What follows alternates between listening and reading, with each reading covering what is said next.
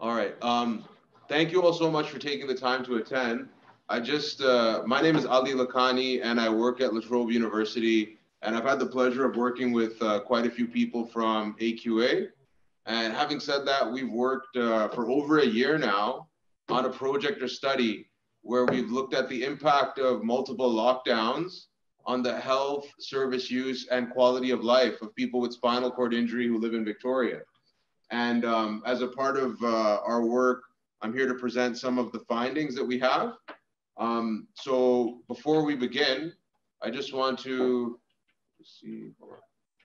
There you go. I'd like to acknowledge the traditional owners of the land on which we meet, or the lands in which we meet, and pay our respects to their ancestors and their descendants who continue cultural and spiritual connections to country.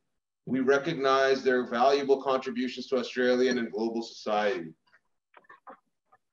I'd also like to acknowledge the work of the AQA Victoria peer support team. So whilst I'm presenting here, and you'd see many of the peer support team members here, I'd also like to acknowledge that we collaborated towards this work. And that'll actually become apparent in some of the subsequent slides, how we work together.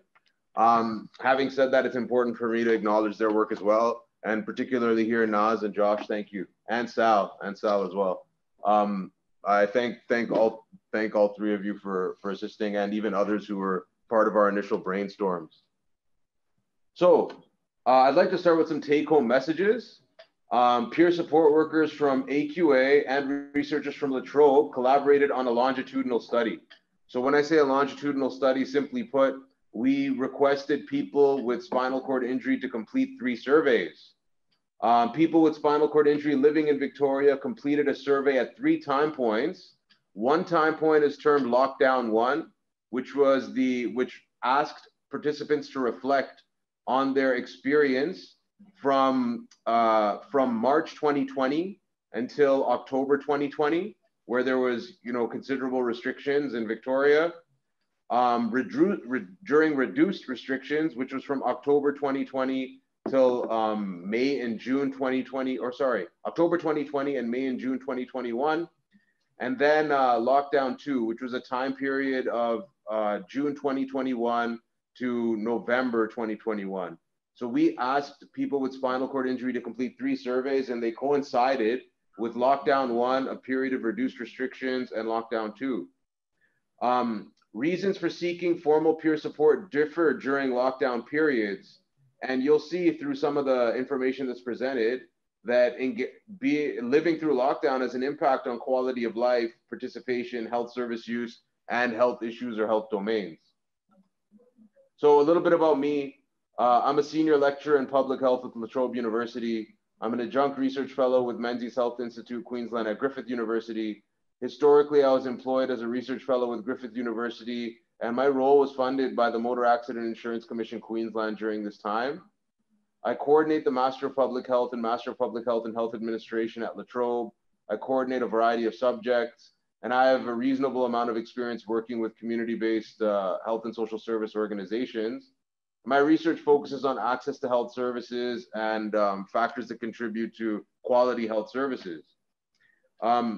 Many of you would be well aware that peer support is characterized as the assistance and support provided by someone with a similar lived experience.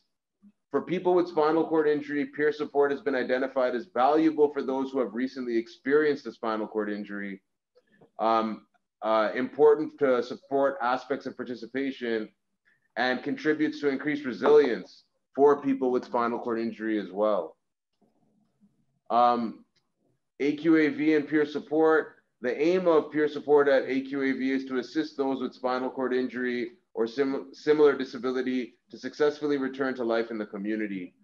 People facing life with spinal cord injury often have a great fear of what awaits them during and after rehabilitation, and the peer support team provides resources to help members and clients tackle issues of life. AQA is about supporting people to connect, network, contribute, participate, and build community life with spinal cord injury. I'm stating the background about myself as well as peer support at AQA as we work collaboratively on this study. Thus, it's important to give some information about all of us. So Towards the end of 2019 and the beginning of 2020, peer support workers from AQAV and researchers from Trobe University were developing a survey which could be used to establish the health and well-being of members and clients. So we were having discussions around what type of information would be valuable to know about members and clients, and how should we go about collecting it? Should it be annually? Should it be every 2 years, every 5 years? You know, I think it's timely. We've just seen reports about census results. We were aiming to do something to establish an understanding of what members and clients experience. So how many members and clients are working? What are the levels of participation, health issues, etc. So we were working around developing a survey which could be used to fill those knowledge gaps and support the practice of AQA and particularly the peer support team. So the survey was to include questions which could address a diversity of domains, including participation, peer support use and engagement, social health, general health, resilience, quality of life, and health service access. Given COVID-19, the aim of this project shifted to establish peer support use, health status, health service use, resilience, participation, and autonomy and quality of life throughout the pandemic. So we were working together pre-pandemic on a survey and instrument, and throughout that time, we were making quite good progress, and then we experienced the pandemic, which we're all living through at the moment. And having said that, we had to shift our aim. So we thought it's still worthwhile to develop an understanding of what's going on with members and clients, but perhaps throughout the period of the pandemic, developing this understanding could also be useful. So a longitudinal study was progressed with data collected at 3 time points. So participants completed a co-designed survey administered at 3 time points, right? So we developed a survey together. And, you know, for those of you who have the screen view, you'll see I've outlined some of the steps that we work towards in completing a survey or developing survey measures. We followed a process to identify measures or questions to include in the survey. So essentially, step 1 was establishing the aims, which we were working on. What do we want to gather or find out about? Step 2 was identify or conducting research to inform the measures that would be included in the survey. So during this step, university researchers scoped the literature to establish which measures have been used, right? And this information was then shared to people with lived experience, peer support workers throughout steps 3, 4, and 5. And peer support workers reviewed those measures and gave advice around what they believed would be the best measure to use, particularly for their members and clients. And then throughout that process, sometimes it was a circular process, but we decided on a set of measures and a survey that we could use. So measures, we collected information, so demographic information, so information around the extent, or sorry, age, how many years have you been living with spinal cord injury, cultural background, socioeconomic status, gender, etc. So we collected some demographic information. We collected information about the extent of formal and informal peer support. So informal peer support would be peer support provided by someone who's employed in the role of peer support, for example, a peer support worker at AQA Victoria. Or informal peer support would be support you may receive from someone else who is living with a spinal cord injury. We collected information about the extent of health issues that one would experience and available health services. We collected information about resilience, about participation and autonomy, and quality of life. So this is the information we collected at 3 time points through 3 surveys. So just as a recap, this slide has some information about social distancing periods. And the information that's on this slide isn't detailed in that there were, brief periods of lifted restrictions and changing restrictions, but these points on this slide are a general idea. So the city of Melbourne experienced stringent lockdown from the end of June 2020 till the end of October 2020. From October 2020 until June 2021, measures were generally lifted, and while social distancing continued, It was at a level less stringent than previous. And then from June 2021 until September 2021, strict social distancing measures were reinstated. There were some gaps in periods where they were lifted due to a rise in cases, in part due to the Delta variant. So what we see here is we have three distinct time periods. We have a time period where there were strict restrictions, so lockdown 1. We have a time period where there were reduced restrictions, and then we have a time period where there were strict restrictions again, which has been termed in subsequent slides as lockdown 2. Once again, there's some nuances around how severe how strict restrictions were between urban and rural locations. And there were some brief time periods, particularly during that second lockdown from June 2021 to September 2021, where there was a lifting and reinstating of restrictions. Having said that, one could say that this is the pattern that was experienced. So what did we do? On this slide, we have two columns. The column on the left is the description of restrictions, which is what I've gone through on the previous slide. And the right column includes the data collection date and overarching research question.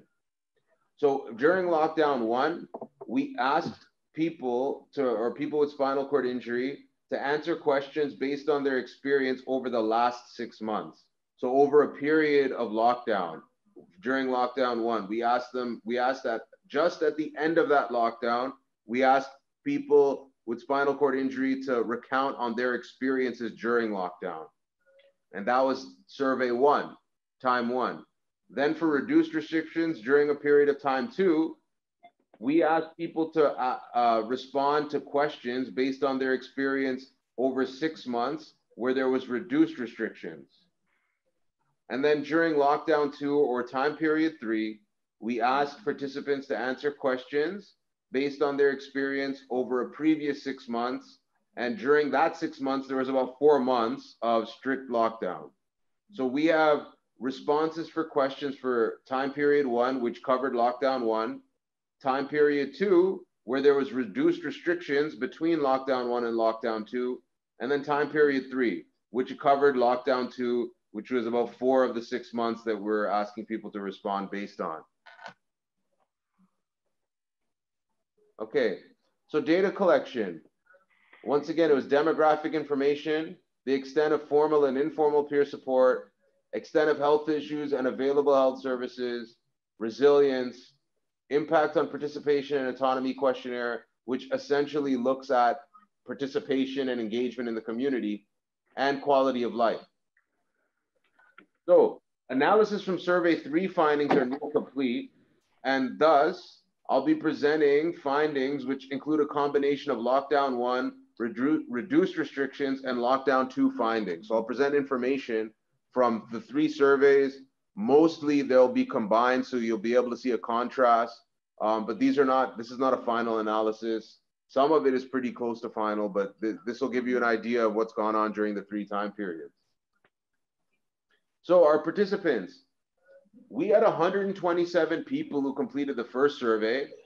The second survey, we had 71, and the third survey, we had 65. And this is pretty typical when you have multiple surveys, that you have the most who complete the first survey and then it kind of tails off. Having said that, for our first survey, we had 93 male and 32 female participants. The mean age was 52.92 or about 53. 91 people completed tertiary education and 32 high school or under. 65 were employed or engaged in an activity. So for example, they were working full-time, part-time, or volunteering. 24 were retired and 36 unemployed. 74 lived in metropolitan Melbourne and 47 in regional. 91 were homeowners and 30 were renting or on social housing. In terms of who people were living with, 99 of the 127 were with family and friends and 27 living alone.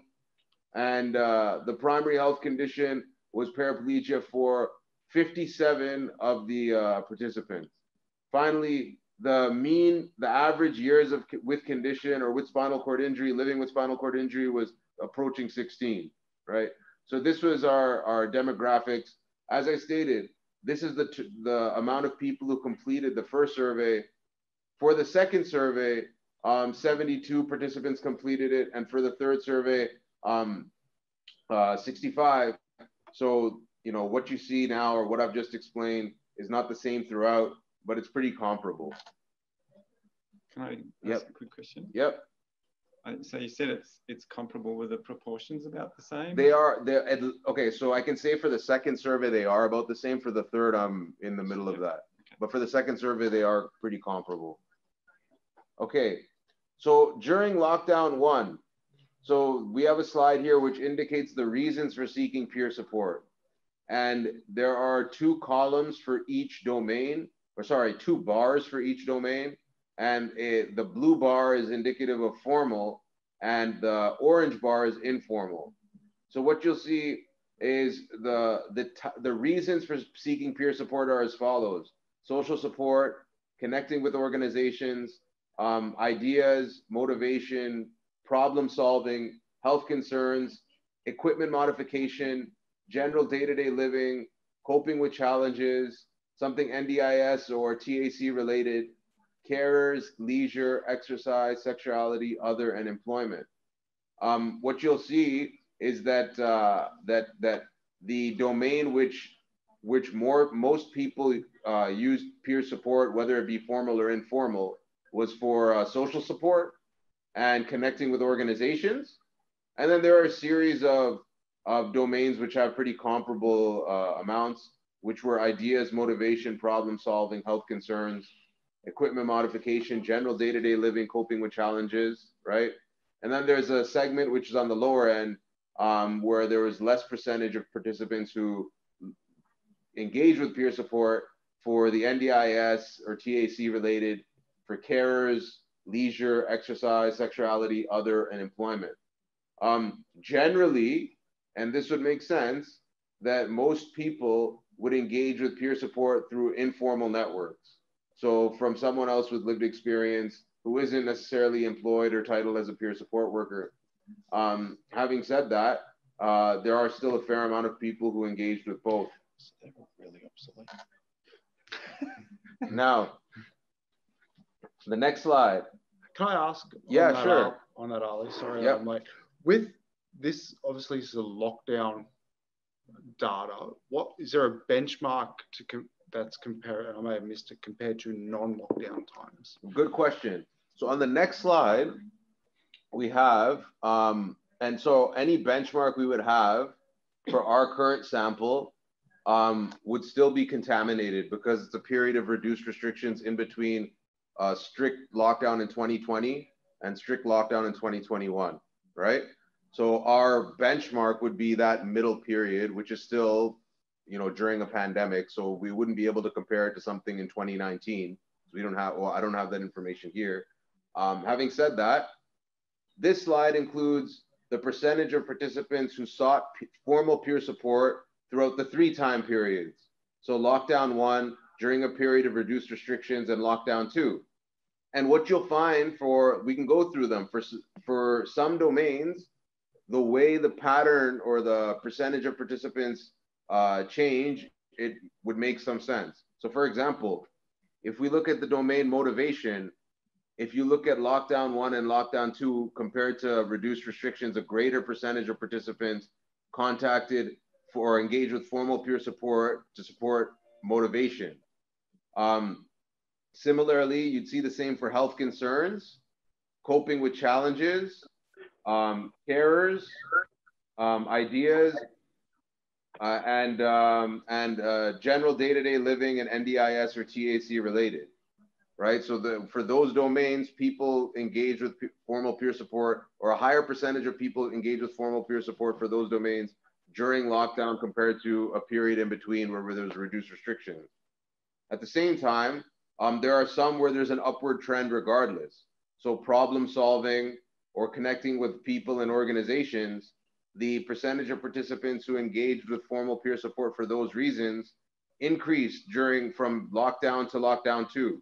So lockdown 1, they were at the lowest level and they increased during reduced restrictions and lockdown 2. Same with exercise, leisure. So, you know, I'd be making assumptions here, Perhaps individuals engaged with formal peer support to problem solve during the first lockdown and, you know, saw some benefit and continued to engage with them, or that became a reason to engage during reduced restrictions and then lockdown too. You know, maybe I'm completely theorizing here. There isn't an evidence base to inform this because no one else has done this work to my knowledge as of yet. You know, it could also be that irrespective of lockdown, people are experiencing challenges during this pandemic period, lockdown restrictions or not, and thus some domains are valuable or were sought. People were seeking formal peer support throughout all time periods for some domains, right? I would just throw out there. The other point is that needs to be also considered as a limitation is that whilst in time one, we had 127 people who completed the survey responses, in time two, 71, time three, 65, you know, even though we're saying 20%, 15%, 20%, it's not the same total. It's not the same base, right? So that's a limitation that's worthy of consideration. At the same time, you know, there is some telling information, particularly around domains where there were increased participants seeking support for certain domains during lockdown periods. It's pretty clear there are some that are there, right? And I would only assume that it's because during that period of lockdown, people needed support, right? So the ones that lend themselves to the relationship that you would expect, and when I say relationship you'd expect, I'm saying increased percentage of people seeking support around motivate during lockdown periods, or motivation, health concerns, coping with challenges, carers, getting ideas, general day-to-day living. These were domains where there was increased percentages of participants seeking formal peer support during periods of lockdown. I'm happy to come back to these slides at the end when there's some questions. I'll just get through some main points. So I have the same slide here for informal peer support. And this becomes interesting as well, because the relationship isn't mirrored for that of formal peer support. There are many domains here, or there are a few domains here where the seeking of informal peer support just continues to increase, okay? So particularly social support or just for a chat, health concerns, equipment modifications, ideas almost, exercise, leisure, general day-to-day living. These domains seeking for informal peer support, the percentage of participants seeking informal peer support across these domains increased. So lockdown one was the lowest level. During a period of reduced restrictions were higher than that. And during lockdown two was even higher than that. So I don't know. I mean, maybe it's that people were, once again, we could have the issue that we're not dealing with the same base of participants. We have they are the same people throughout, but the numbers get lower. So it's 127 the first round, 71 the second round, and 65 the third. Having said that, I could assume that seeking informal peer support increased for these domains. Maybe people were doing so during time 1 and 2, or time 1 identified value in that, and a greater number of people were doing that in time 2, or percentage, and time 3. There's also at least one domain here where I see, or two domains where I see a similar relationship to what we discussed for seeking formal peer support, particularly coping with challenges, issues around carers, and, you know, to a marginal level in motivation, that there was an increased percentage of people who sought support in those domains during periods of lockdown, right? It would potentially be hard to measure, but the social aspect of an informal peer support, and obviously with prolonged lockdowns, perhaps the topics are less relevant as opposed to the actual conversation or reaching out. Do you think there would be a level to that? Yeah, very good point. So, you know, maybe the specific, and I think you might have raised at a previous discussion, and that, or I can't remember if it was Nas, or maybe it wouldn't have been Nas. No. Well, look, the point you're raising is true. People might, you know, seek formal or informal peer support and it may not fit into these domains cleanly, or it may fit into several domains, right? I may call, it may even been Josh. I may call to have a chat about domain A and then end up talking about C, D, E, and F, right? And then where people categorize their response to, we don't know. Would it be that they just focused on the main one that they would have sought and all the other stuff becomes marginal? We don't know. And so that's a good point. We do have, there is another question, which is it's a dichotomous question. Do you seek informal peer support? Have you sought formal peer support? I haven't presented that information here. I will run the frequencies for that, but that would be more towards what you're saying. Just, did you seek informal peer support? Yes or no? Have you sought formal peer support? Yes or no? And we're not as much concerned about the reasons. I think the other thing relating to Ant's thing is formal peer support, the social support, and just for a chat dropped off over the 3 time periods where it went up for informal peer support. So, yeah, so I think it's important to look at the patterns in combination, right? So maybe it's that people are seeking less formal peer support and they're supporting themselves through informal peer support, right? Very true. And then there may be some distinct issues or points around the domain themselves that lend themselves to be sought by to informal support. Yeah. So look, if we go previous, so I think, which ones were you speaking of? The social support, just for a chat. So that dropped off for formal. Yeah. And then if you flip to the next slide, it goes up. Yeah. Yeah. Right? Yeah. So that's a good point. And there's, we could dissect different patterns throughout. Like there are a lot of domains here. So, but I find it useful to look at it across the 3 time periods. Okay. So we also asked which health services are inaccessible for you, right? During all 3 surveys. And this graph includes data there's an illustration for time 1, which is during lockdown 1, and time 2, which is reduced restrictions, okay? The legend at the bottom doesn't say lockdown 1 and reduced restrictions, but it's the same. It's T1 and T2. And the pattern here is what you'd expect, with exception of one domain. So across all these health services, general practitioner, urologist, OT, physio, specialist rehabilitation, masseuse, podiatrist, and special spinal service 1 and special spinal service 2, there were a greater percentage of participants who indicated that these were inaccessible during the first time period, okay, compared to the second time period where there were reduced restrictions. And this would make sense. Health services, the community opened up during the second time period, and there was closure during the first time period. It would be telling to see what happens during the second lockdown. I haven't crunched that number, but you can see here that relationship is clear, that there is a drop off in inaccessible health services. Is double negative. It becomes challenging. There's a drop off in inaccessible health services during the period of reduced restrictions. Osteoids. What happened to the osteoids? But keep going. Yeah. Okay, agreed. No one uses it. Okay. Now, secondary health issues. So we asked, over the previous 6 months, have you been experiencing these health issues?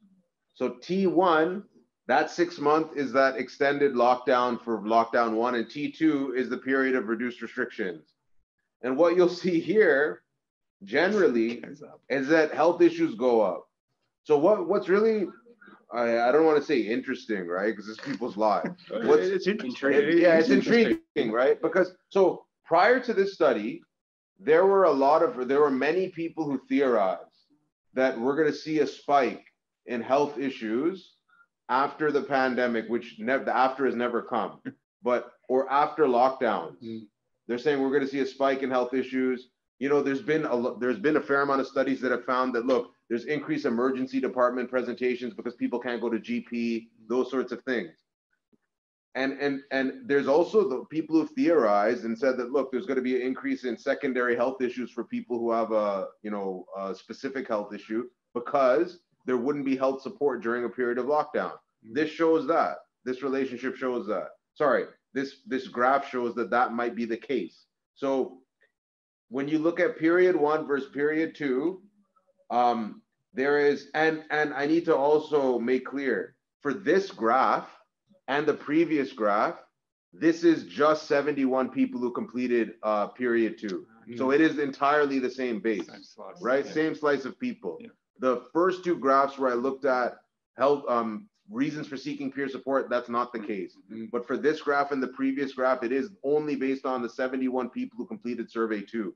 So for them, you can say, they said that, so, you know, about 45% of people said that they had neuropathic pain during the 6 months of lockdown.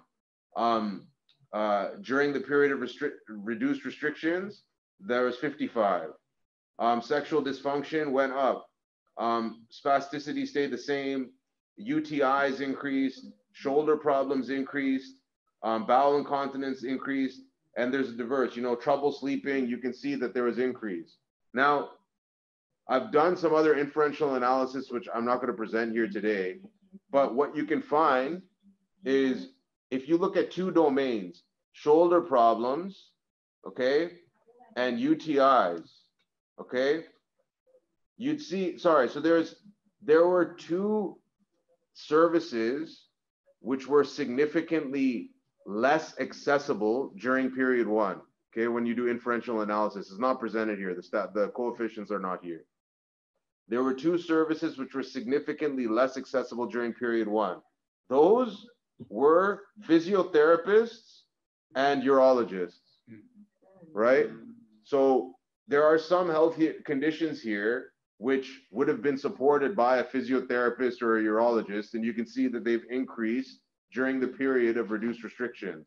Now, there's many theories on this. Maybe some of these issues were salient, they have no symptoms, and they only got diagnosed during time 2, okay? Maybe not, I don't know. I don't live with these conditions, or some of these conditions I don't live with. Having said that, you can tell that there's been an increase generally of health issues during the period of post-lockdown, okay? Yeah. That's interesting. I know that's neuropathic pain, but with generalized pain, I know we've had conversations and other stuff that we're working on, but that, to me, that's interesting that in period of lockdown, so you would expect higher levels of inactivity, that there are studies that say that high levels of activity for some people can reduce pain, where you would think in high levels of inactivity, some people's pain, generalized pain, not neuropathic pain, but generalized pain would go up. So that's interesting. I mean, that'll be potentially something interesting to look at. Well, even to your point, there's some who would say that, well, look, shoulder problems, well, maybe those who are in reduced restrictions, they were more active, and that can contribute to shoulder problems, right? It could be that as well. I don't know. Yeah, went too hard too soon. Right. Yeah, so that's it too. Maybe you have a period of sedentary or you're dormant, and then you know, you're actually active subsequent to that, and maybe you get injure yourself because of that. At the same time, you could still make the claim that it was partially due to a lockdown period that caused it, but you wouldn't be able to make the link that it's specifically because health services are not accessible. Right? Okay, so I'll keep going, but we can chat. UTIs is interesting too. Yeah. So there's a point here. Now, the remaining slides present information, and they're very simple. They're line graphs that include data points for the 3 time periods. Okay? And these graphs would be the same participants. On the same 61. The same 61, or however many completed the responses at the 3 time points, right? Yep. So the highest it'll be is 65 participants, right? Because at time 3, it's 65 participants. So I don't have the ends for each graph. In future I will, but you can just see the pattern here, right? And there's some of them, there are significant differences for the 3 time periods for some there isn't significant differences. I don't have those coefficients here. But we ask people to complete questions regarding their quality of life. Okay, and life satisfaction. So this graph includes life satisfaction at 3 time points. Life satisfaction during lockdown 1 was at the lowest. It increased during reduced restrictions and trended downwards again during lockdown 2. Okay, and some of this would be obvious. You'd easily be able to theorize, well, you know, my life satisfaction is going to go down during periods of lockdown.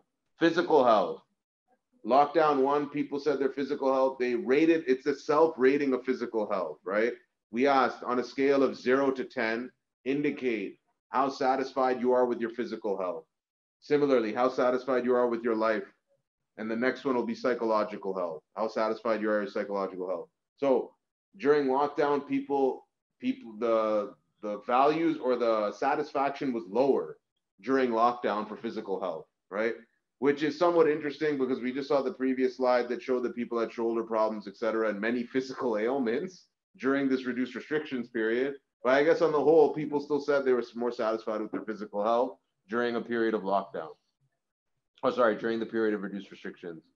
Psychological health for our cohort who completed the 3 surveys improved. Well, they were happy to go into a second lockdown. Right? So, you know, I've talked to other academics about this, and it could be, you know, theorizing again. Okay, after reduced restrictions during lockdown 2, we know there's a vaccine. We know that there's an end in sight. We've had a period of reduced restrictions just before. This lockdown 2 was not as severe as lockdown 1. It wasn't a firm 5 months or whatever with, you know, apparently no end in sight. There was blips of not being in restrictions. It was 4 months of a 6-month period that we collected data over, right? Even jokingly, I'm not going to call them out. I spoke to someone from peer support because I was not here during that time period. And they said, and I've heard many people anecdotally say that, oh, many people aren't even following the rules. Yeah. So, you know, who knows? But where does JobKeeper come in along here? Yeah, so that's another point too. So JobKeeper remained throughout this whole period, right? But even from a psychological point of view, one of the key foundations is for people's wellness is safety. So a sense of safety in lockdown, as you say, factors of that high level vaccine, and then but that safety aspect of I'm vaccinated and I'm protected. Yeah, so potentially that mindset subconsciously could be there. Yeah. Could be there. Stockholm syndrome. Yeah. Completely different. Completely. So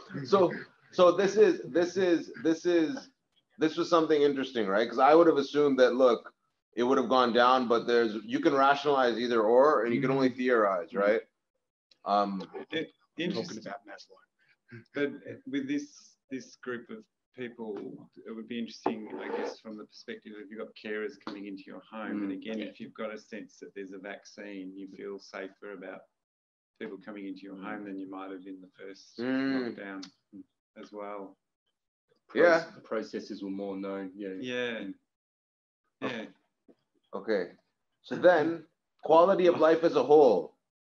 Okay.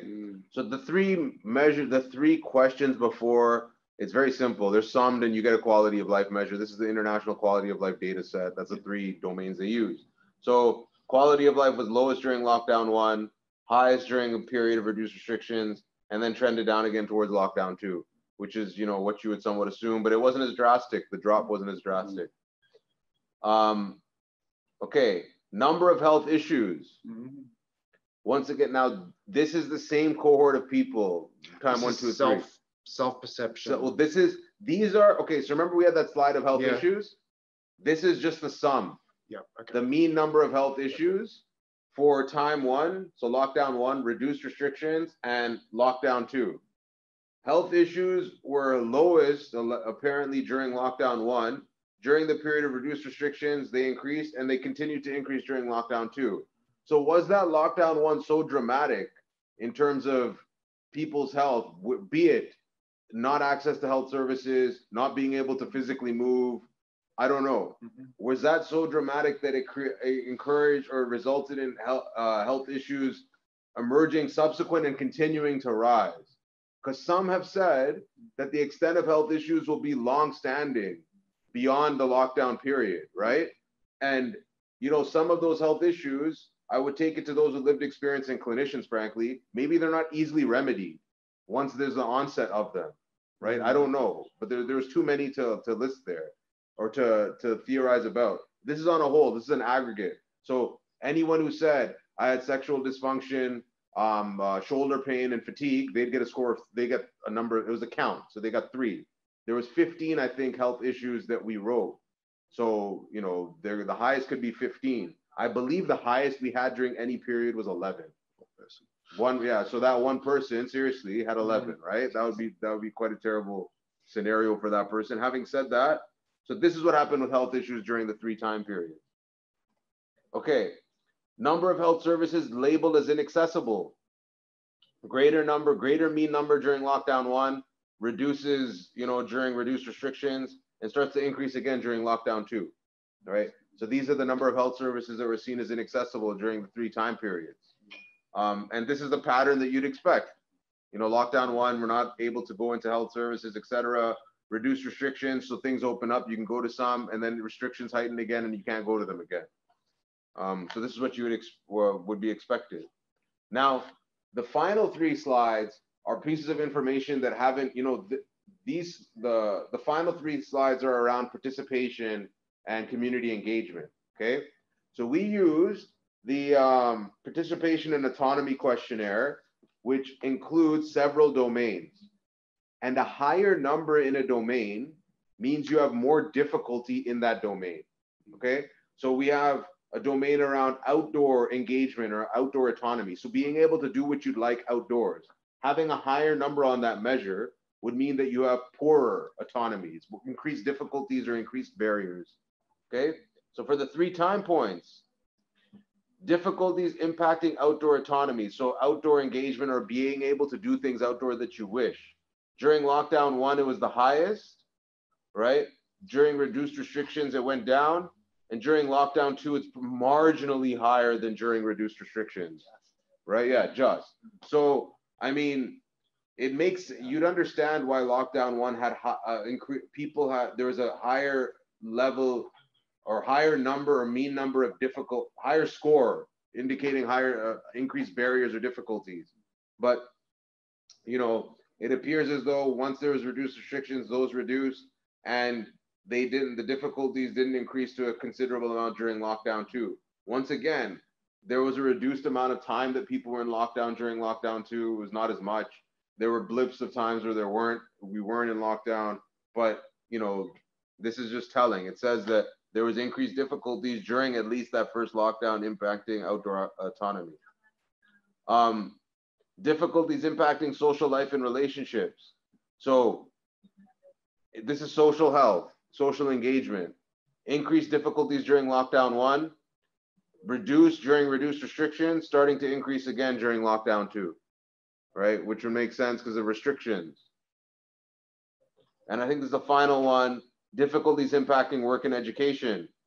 You know, what's going on is clear here as well. During lockdown 1, we had a lot of difficulties or barriers inhibiting our ability to do work and education. And then it reduced, or difficulties and barriers reduced during reduced restrictions, and then increased again during lockdown 2. That's interesting. Now, so what are the take-home messages? This replicates this 3rd slide or 4th slide. So peer support workers from AQA and researchers from the Trobe collaborated on a longitudinal study. People with spinal cord injury living in Victoria completed a survey at 3 time points. Reasons for seeking formal peer support differ during lockdown periods, and lockdown does have an impact on quality of life, participation, health service use, and health domains. And, you know, based on the impact on these domains, there is a unique place for health and social care providers to support these outcomes. So having said that, for those who are physically here and those who are virtually here, you know, the next slide, I just have some questions for discussion, or I open the floor.